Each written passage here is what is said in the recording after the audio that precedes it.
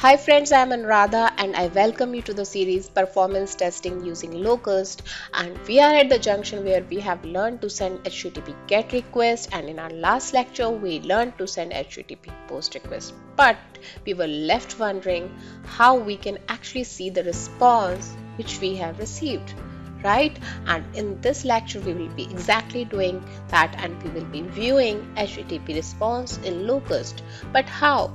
What we'll be actually doing, we'll be actually taking the help of response object which we can generate with the help of Python request library.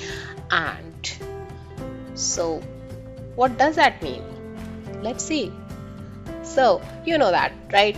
We send GET request and POST request using HTTP Locust client attribute, which is in turn formed by instantiation of HTTP session class from request library, right? And this class, this HTTP Locust client attribute sends request and receives. When it receives response, it generates response object. Okay, and what is this response object? This response object is the key to access various response elements, and not only response elements, we can also access the elements of original request which we sent, and this is really powerful, and this is what we will be using in our request in our Locust script to view HTTP response which we have received. So let's proceed.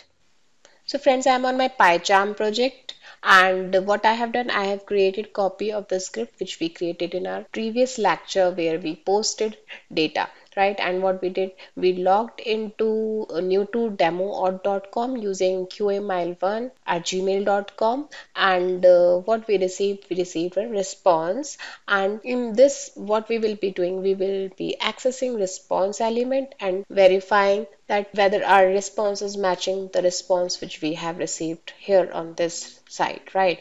And we'll go to PyCharm project, and we'll be doing something like we'll be creating a variable called response, and we'll be storing whatever is returned by this post request into response variable. Okay, you can name it anything. Now, as I said, once we have this response object in our hand, we can access all the response elements, say status code, and then we can access many more things, right? So response dot headers and response dot, we can also access original request, right? And or not exactly original request dot say headers. So let's run this script.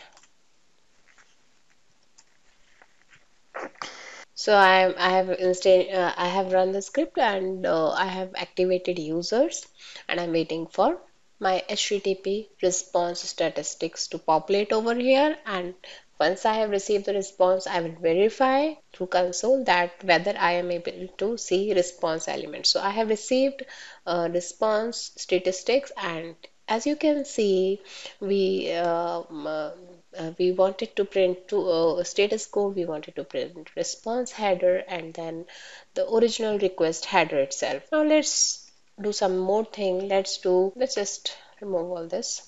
Let's just put response dot text. So what this will do, this will give us the whole soul picture of what is there in the response itself. And let's run this script again.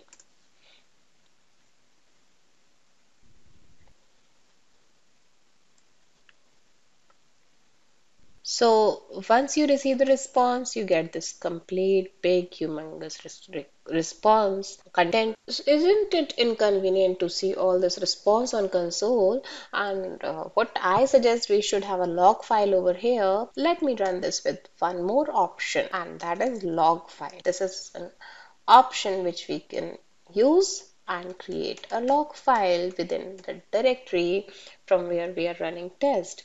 And this time you won't see anything on console. Whatever will be there will be in the script. And let me run the script again.